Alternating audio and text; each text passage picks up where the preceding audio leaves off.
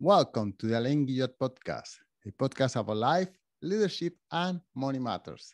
Our guest today is Anne Hood. Anne is a novelist and short story writer. She has also written nonfiction. She's the author of 14 novels, 4 memoirs, a short story collection, a 10-book series for middle readers, and a young adult novel. And today, we will speak about her latest book, Fly Girl, a memoir about her life as a flight attendant. And thank you so much for being here with us today. Thank you so much for having me. I'm excited to talk to you. So, Anne, this is a sexy job, as you mentioned in your book, but at the same time, it's a job that so many people want to do. You know, I had a friend, I live in Montreal, this friend of mine, she spoke about 5 languages. She was that gorgeous, and all she wanted to do was to be a flight attendant. And she was telling me of how much trouble and how much competition and how many girls and series of interviews she had to go through in order to get this job. And it's been about 10 years and she still loves it. Anyway, so I'm just so full of curiosity about your life as a flight attendant, but I also see that, well, as I mentioned in the introduction, you are also a writer. You have written all these novels, memoirs, and this and that. So I wonder if you could tell us a little bit of your love for writing and then your love for being a flight attendant. You know, I wanted to be a writer since I was a little girl. And I know a lot of writers who will say the same thing, like you read a book as a child and it makes you want to sort of create stories or live in a story. For me, it was the novel Little Women by Louisa May Alcott. It took place during the Civil War, and it's this mother and these 4 very creative daughters. And I just wanted to be like one of those March daughters.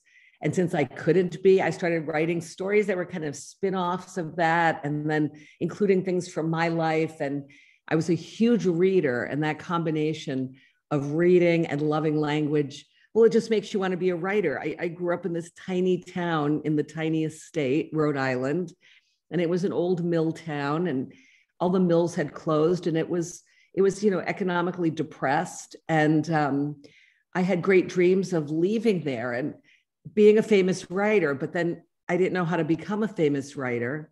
But I read a book called How to Become an Airline Stewardess when I was 12, and it offered me a glamorous life outside of my little town. And so I wanted to do both from a very young age.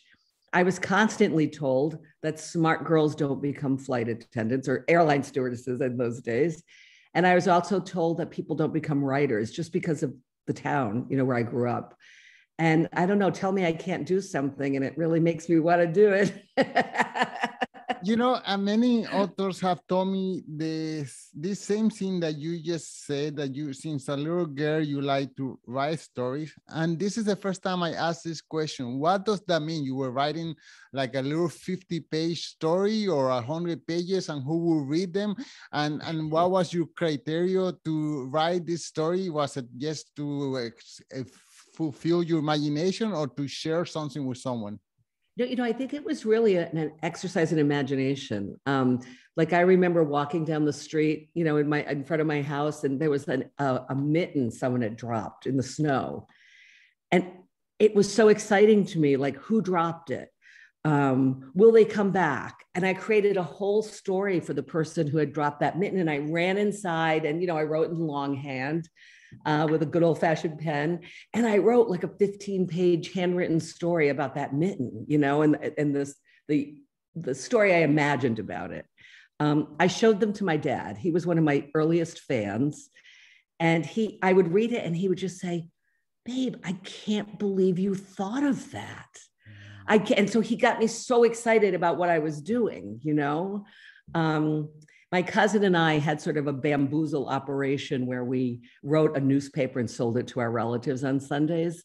And that was more like when I thought about, well, maybe writers work for newspapers. I didn't know what to do with all the ideas I had. So I tried out as a little kid all different ways to write. I wrote a play that I forced my classmates to perform. Some of them still don't speak to me after that, even though we were only 8. But I tried everything because I just loved stories. Wow. Okay. Then, you read this book, How to Become a Air Steward, and also you love writing. How did both of them develop? So, when I was told that people don't become writers, what was unsaid is people from our town don't become writers, because many of the students in my high school didn't go to college. Unemployment was so high. And my guidance counselors and teachers, I loved them all. Like, I had a very happy experience in school, but they couldn't guide me with what I wanted to do. And so I thought, after reading Hemingway and F. Scott Fitzgerald, and not just their fiction, but about their lives, I thought, oh, I get it. A writer needs to have adventures. And so I remembered that book I read, as I was getting ready to graduate from college. And I was like, if I went to work for an airline, I would have the adventures that writers need to have. And somehow that will help me get to being published. Kind of strange logic and false logic, but my love of travel and my love of stories sort of seem to feed each other. Yeah, and I heard it many times. I don't know who says it, that in order to become a writer, you have to have something to write about. Exactly. I mean, I led a very sheltered life. I didn't have a heck of a lot to write. I mean, I'm writing about mittens in the snow, so I needed a little more. Okay, well, you mentioned in the book that it was at the beginning of deregulation in the airline industry. So I don't know what was the world when it was regulated. So first of all, can you tell us what was like the airline industry when it was regulated, and then how, I guess, it degraded after it became deregulated? Yeah, that was actually one of my biggest challenges to write about, because it's kind of dry. I had to somehow figure out how to weave it into my personal story and make it interesting and understandable. So before 1978 in the United States, the government decided all the prices for airline fares. And they also decided if an airline could or couldn't start flying to a new city. So it was not a lot of freedom. And I think, the average fare, or the cost of flying from New York to LA was about $1,200 before 1978. So in inflation dollars, that's a lot of money. As a result, a lot of empty airline seats, right? And a lot of people not flying. And so Ted Kennedy came up with the bill to deregulate the airlines and to get the government out of it, and to sort of have people, airlines compete, open up all those places that people had to wait years to start a new route. And it passed the year I was hired. So in 1978, we were told about this change, but, my head was swimming with everything we were told about. And I hadn't understood what regulation was, never mind deregulation. And it took several years to actually for the changes to begin, but it had a huge impact on the airline industry. Many of the biggest airlines actually ended up going out of business, TWA, my airline included, because of it.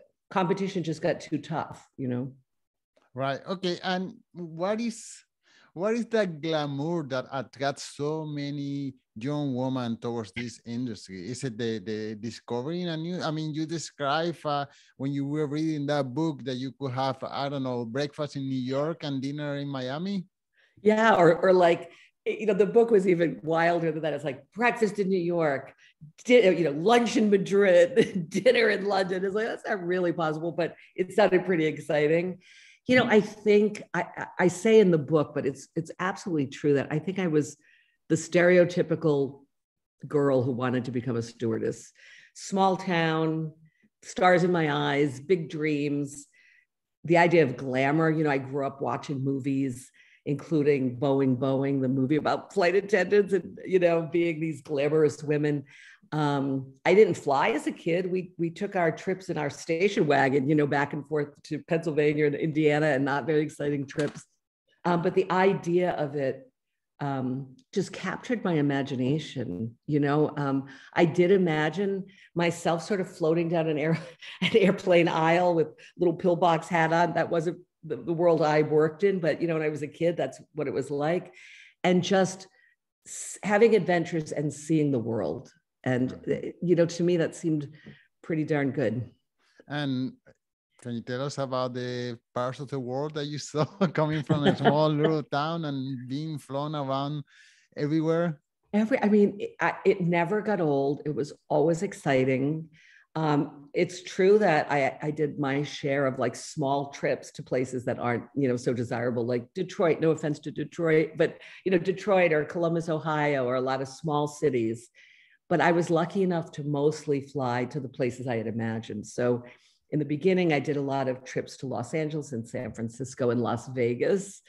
And then I went on to international, and really I went everywhere: Cairo, Athens, Tel Aviv, Paris, Rome.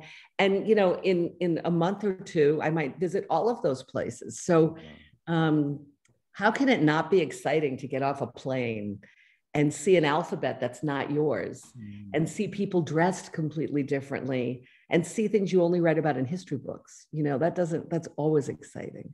Okay, and how about, can you tell us some of the downside? What are the things that air stewards complain the most, or they regret, or are so unbearable that they end up quitting?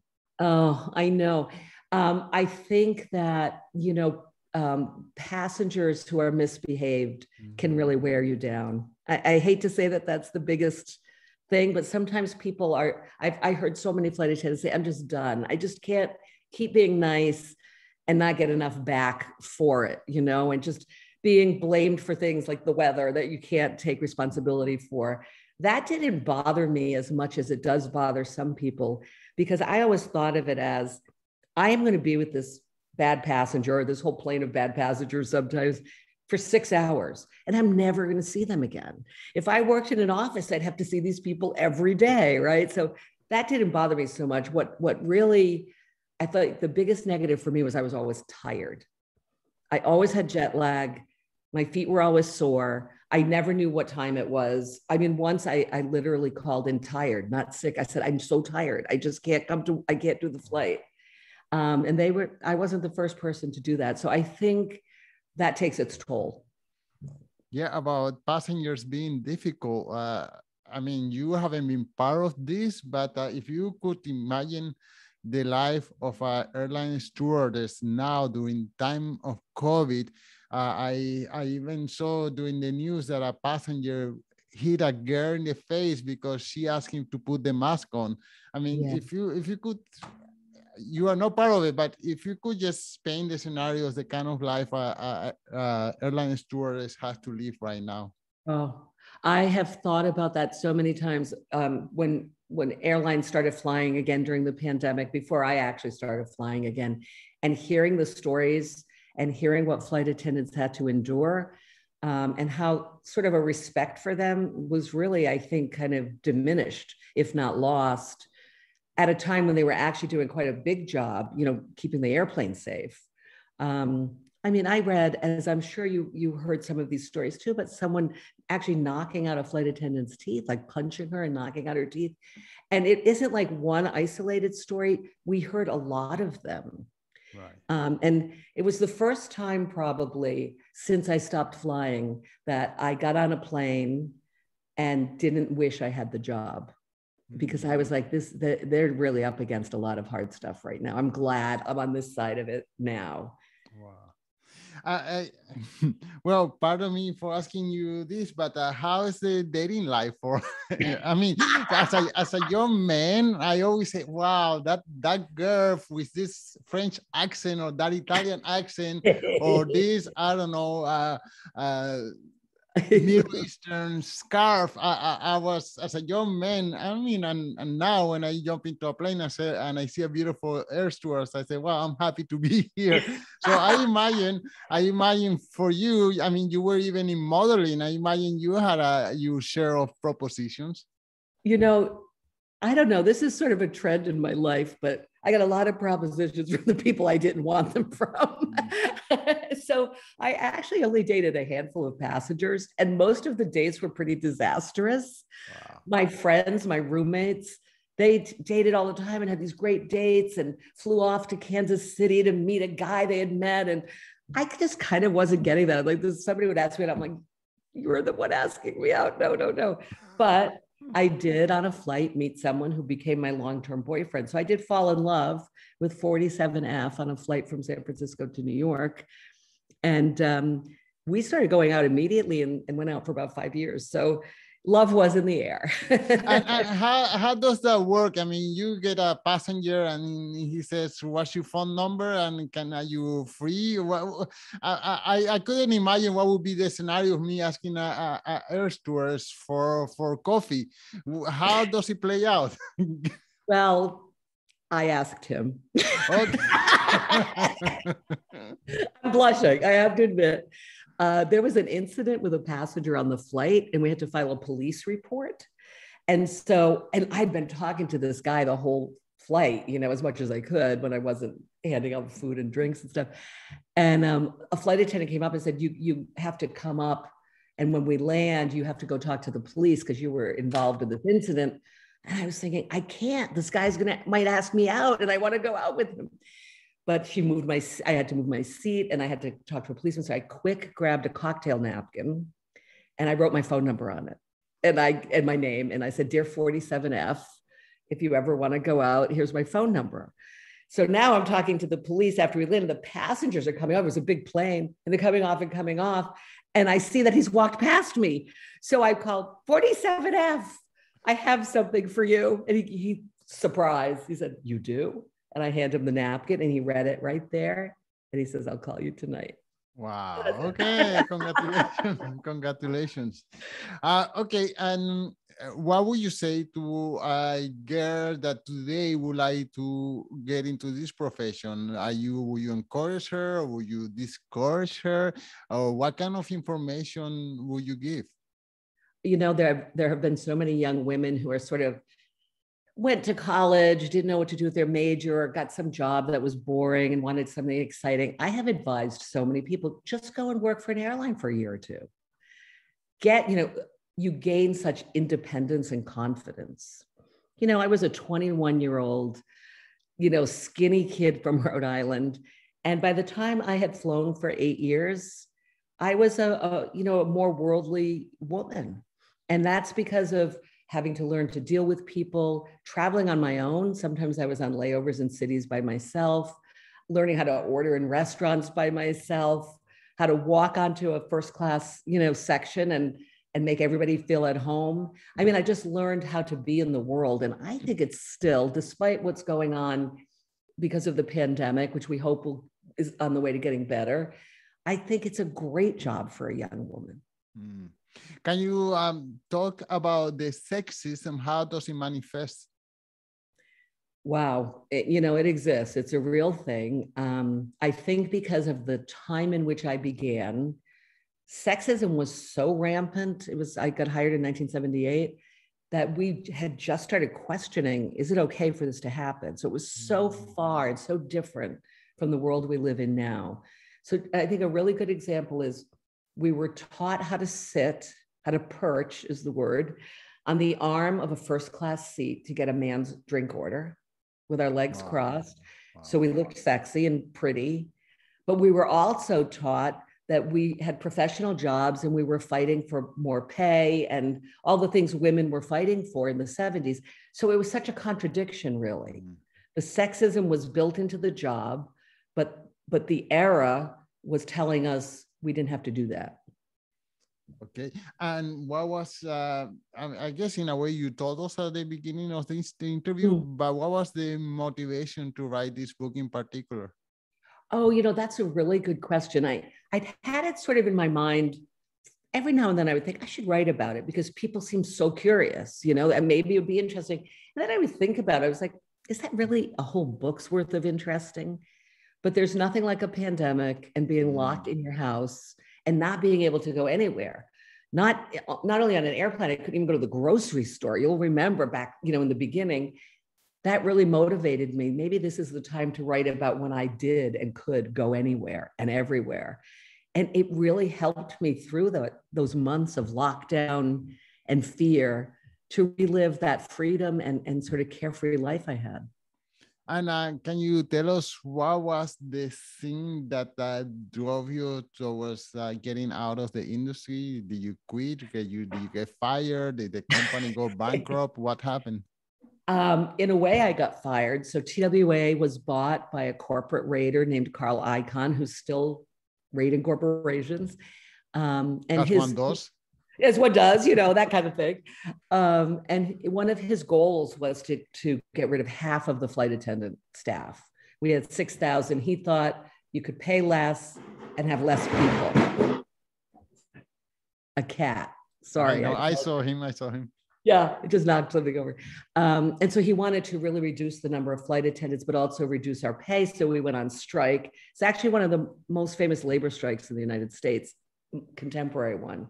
This was in 1986. And basically, we lost our jobs. He fired everybody, went on strike. And so my career ended in the blink of an eye. I came back from a flight. I'd worked a flight to London, and I played my answering machine. In those days, you press the button, saw like 6 messages, press the button, and it was TWA, a representative from the union calling to say we were on strike, and I never wore that uniform again. That was the end. Wow. Talking about pay, what's the pay like? Is it something living wage or below or above? I mean, can someone pay the rent? That's a great question, because one of the things that was lost because of deregulation and the unions that were busted as a result of deregulation, a job that had a really nice salary with a lot of benefits, because you got a per diem for being away from home, and you got extra money if certain things went wrong or took too long. That all went away, and people lost pensions and took great pay reductions. So the pay now is not so great. So I have a niece. She's 21 years old, which is the age that you started working. If she will ask you if she should go into and working for an airline, what would you say to her? Go for it. Absolutely. Don't think twice. At least for a year or so, right? That's right. Do it for a few years. I didn't think I would stop. I didn't know when I would stop. I didn't think about stopping, right? And then they were stopped for me. But I know people who have flown for 40 years and they're still happy. We're coming to the end of the interview. Is there any story that I neglected to ask you that you would like to share? Well, now you read the books, I have a lot of interesting passenger stories and a lot of serious ones or funny ones. But I think that one of my favorite stories is the day I was on the liquor cart, and I asked someone, what would you like to drink? And as I turned toward him with, to put the napkin on his tray table, I realized that he was sitting in his shirt, like a dress shirt and tie, and just his little white underwear. And I knew he had him bordered that way because we would have stopped him. And I said, "Sir, where are your pants?" And he said, "Up there, the overhead." And I said, "Well, you have to wear them." And he said, "I can't. I'm on my way to a job interview and they'll be wrinkled." And I felt great empathy for this guy. And this is where, you learn how to handle people in situations. So I said, "I understand," and got a blanket and said, "Could you put this over your lap?" And that guy sat in his underwear with that blanket over his lap. Every day was an adventure. Well, and thank you so much for sharing those stories with us. I wonder if you could tell us one more time the title of the book and where can the listeners find it? Yeah, the title is Fly Girl, and it's at any bookstore that you frequent, independent bookstores, and of course, Amazon, Barnes and Noble, and whatever the Canadian versions of those are. And it will be on shelves momentarily. Okay, well, and thank you so much for your time. Thank you. It was great talking to you.